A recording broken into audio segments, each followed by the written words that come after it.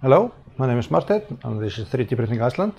In this video I'm going to do a revisit on the Fillamentum Nylon Extrafill. It's called Nylon FX256. So let's have a look after the intro.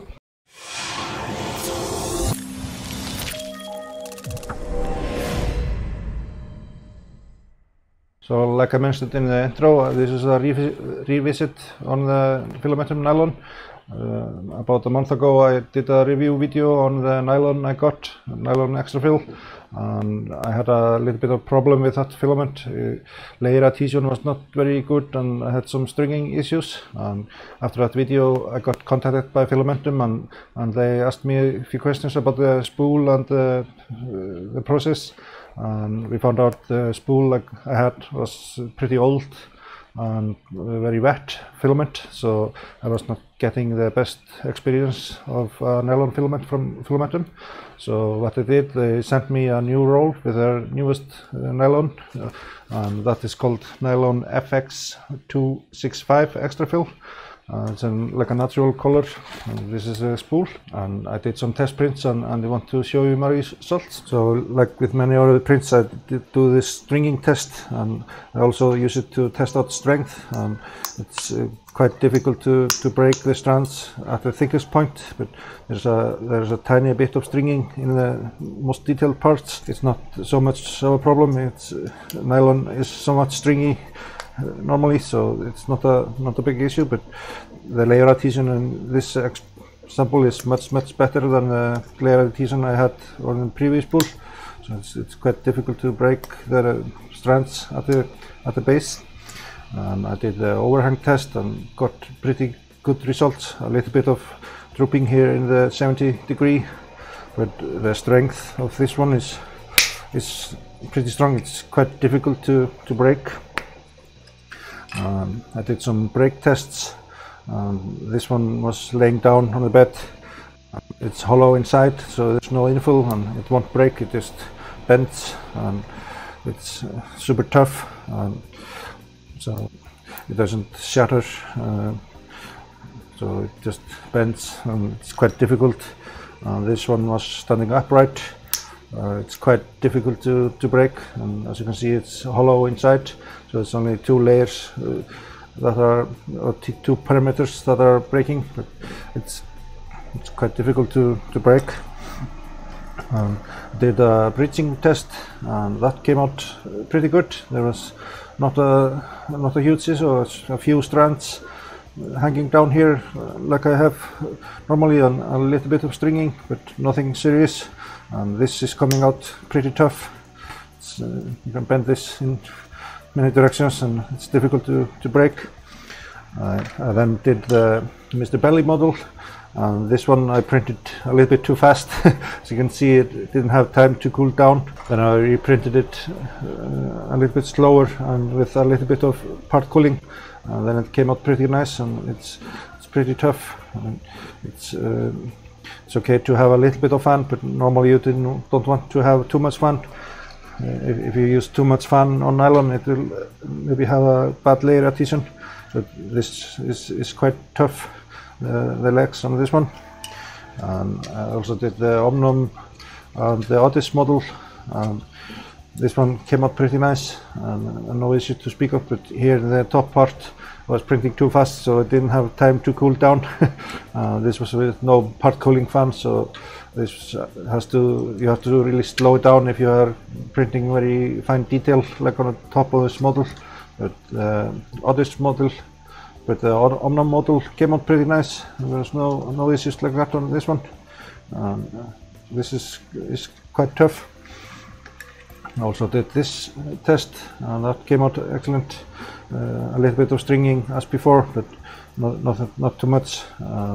Now this is pretty tough. It bends. You can bend it a lot and it doesn't break. So I'm getting definitely a much better experience with this filament, as it is a new roll than I did with the previous one. Then I printed the Jolbot. This one is quite tough. Normally it's very easy to break the legs, but those are quite tough. You can see how I bend them and they are not breaking, so this was quite nice. A little bit of stringing, but nothing to worry about. But the toughness of this nylon is definitely showing. Normally I was not able to do this to the leg of this model. It would break. I did zero layers a lot. This one is also very tough. I can in no way bend this one. I made this hammer. You can bend this a little bit because nylon is somewhat flexible, but it's really tough, and I've been banging this on the floor and it doesn't show any tear, wear or tear, but it's impossible to break this. This is very, very tough. Finally I did this model. It's a vase model I designed. I can bend this in all ways and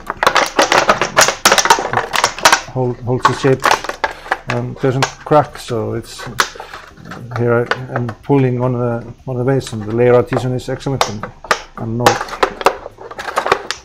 able to pull this apart. Layer adhesion now is excellent, and the problems I had before are not here. This is super tough.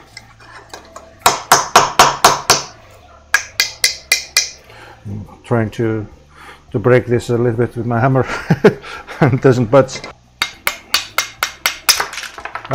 Finally I was able to break the head of the jowl bot.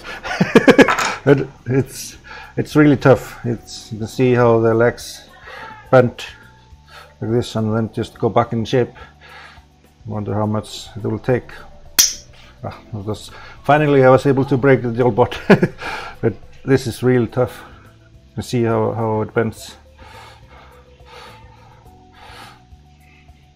So as you can see, me smashing up my models like I normally do. Now with this new roll, that is a brand new roll that doesn't have any moisture issue, I was able to get excellent prints, and layer adhesion, the problem I had before, is not existing. Maybe my fault not to dry out the nylon before I did that review, because if the spool was old and wet, then I was not using the material in a correct way. And I've read about nylon being sensitive to moisture, but I didn't have any real experience with it before. So this is a learning process for me. And I thank Fillamentum for sending this roll to me at no cost to me. It was awesome for them to send a roll, and they wanted me to try it out and see if I would have a better experience, and I surely did. So I thank Fillamentum for sending the roll, and as a bonus they sent me the PLA Extrafill Icelandic Blue. That's an awesome filament I use a lot. You can see here in the shelf I have a lot of Fillamentum and a few rolls of the Icelandic Blue.